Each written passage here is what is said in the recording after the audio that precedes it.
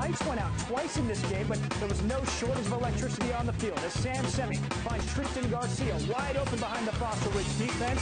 The Colts tie the game at 20 on the opening possession of the second half. On the next possession, Arlington facing a 4th and 1.